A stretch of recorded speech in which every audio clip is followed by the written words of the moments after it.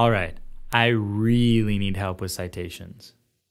There's just so many guidelines to try and keep straight. Well, let's start out with some of the basic terms that you should know when adding citations to your paper. One of the most important parts of a citation is the author or authors. An author is a name credited in the article itself. Some of the authors listed may have been researchers who didn't contribute to the writing process, but these people are typically still included under the term author.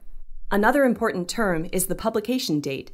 This refers to the time that the cited text was published.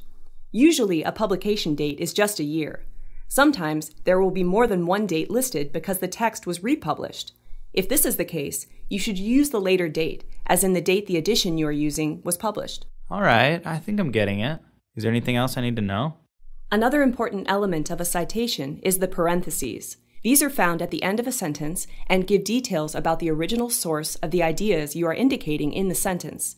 These parentheses are where you will put the citation.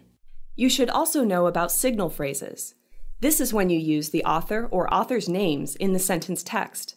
This covers the author portion of the citation, making the author's name unnecessary in the end of sentence citation parentheses, although other information may still need to be listed there.